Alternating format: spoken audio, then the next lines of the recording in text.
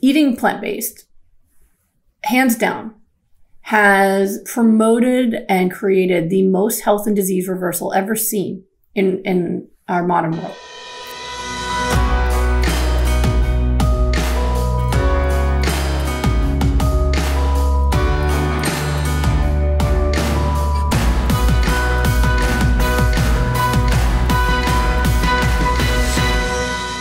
I'd love for you to address oxalates. Since combining greens with fruit, my pain is off the charts. I actually have made videos about this. If you go to my YouTube channel or Instagram or Facebook, I have a video all about oxalates. I also address oxalates in my book, Goodbye Autoimmune Disease. There's a lot of propaganda out there. You have to understand that eating plant-based, hands down, has promoted and created the most health and disease reversal ever seen in our modern world.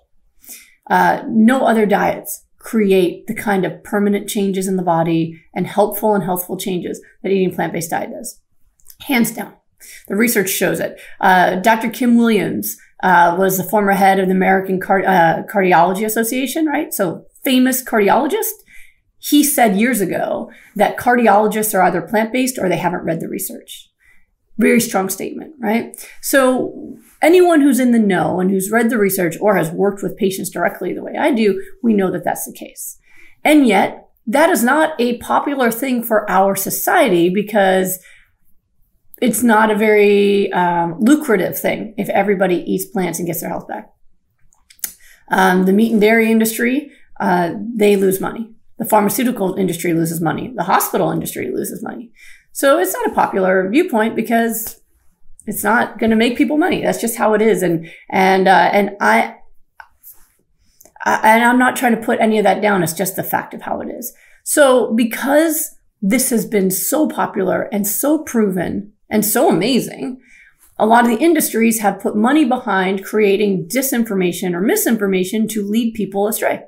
So while you'll have books that prove that plant-based diets can be miraculous, I mean, my book, Goodbye Lupus, right? It's been a bestseller since I put it as a pre-order in 2015. At the same time, you'll see books that promote that meat is the key to everything, right? You know, there's Wheat Belly and all sorts of we have 2 Alzheimer's books out there. One says that plant-based diets will heal you, and one says you need meat, right? Where's this coming from? It's because they need to confuse people enough to get them not to change. So we also see all these articles and memes and things saying, oh, nope, soy's bad for you. You know, actually, no, tofu and edamame are extremely healthy for you. Misinformation saying that they have estrogen in it. No, they don't. You know what has estrogen in it? Dairy has estrogen in it because it comes from a nursing mother cow, right? Meat has estrogen in it. When it comes from, after that cow doesn't produce enough milk anymore, guess what it does? They slaughter it, right? And people eat it for meat. You want estrogen, you eat meat and dairy. But soya's phytoestrogens was actually block your exposure to estrogen and actually decrease your risk of cancer. But misinformation's out there. Oxalates are the same thing. Oxalates are a part of plant foods. Your body can handle them just fine. Less than 1% of the population has an issue with metabolizing oxalates.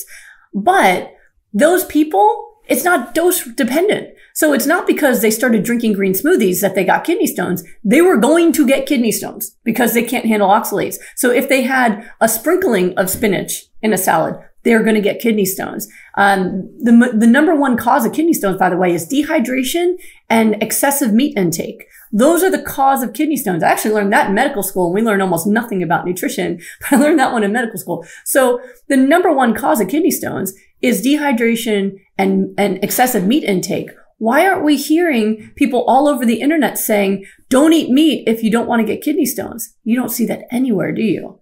But less than 1% of the population has an issue with oxalates, and they're saying, don't eat plants, you'll get kidney stones. It's just not true. I've been putting people on high amounts of leafy greens for a decade, and I haven't had people just collapse with stones. If anyone was going to get kidney stones, you would see it. Like if you're in our Smoothie Shred Facebook group, oh my God, these people are drinking 1 to 2 blenders of smoothie a day. If that was going to cause kidney stones, we would have how many posts? There'd be posts all day long, every day. Oh my God, I got a stone. I got a stone. I got a stone. We all got stones. It's not happening. It's not happening. Right? So unless you have a genetic predisposition, or you have an increased risk of getting kidney stones because you have gotten a gastric bypass surgery, or you have kidney disease already. So I've had people with stage 1, stage 2 kidney failure, no problems at all. But when you get to stage 4, stage 5, then I put them on different greens, not actually because of oxalates, but because of potassium, but it's the same thing. So for example, spinach is very high in potassium, and people with stage 4, stage 5 kidney failure, they can't filter potassium effectively. So I take them off of spinach, which also tends to be spinach is the highest oxalate green that there is. So it manages that at the same time. So there really is no reason to fear it unless you've got one of those conditions, and you would know it, right? But if you're still too scared, just don't eat spinach. Just don't eat spinach, and eat kale and chard and broccoli and all the other greens. And if that helps you go to sleep at night, it's fine. But most people will never, ever have that issue. Now, if you have an issue of greens with fruit, it's probably the fruit that's causing the issue. We've had people heal very effectively and very quickly with no fruit at all. I actually healed with no fruit at all. I'm not a fruit eater to begin with. I'd much rather eat vegetables. And at the time I was doing it for weight loss. And so I didn't eat fruit at all. And I healed very quickly.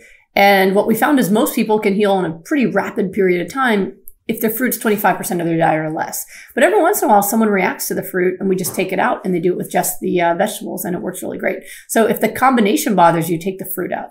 But hopefully that helps you all with your fear of greens. Be afraid of meat and dairy and processed foods and sugars, sodas. Be afraid of that. Don't be afraid of leafy greens. That's exactly what your body was designed to eat.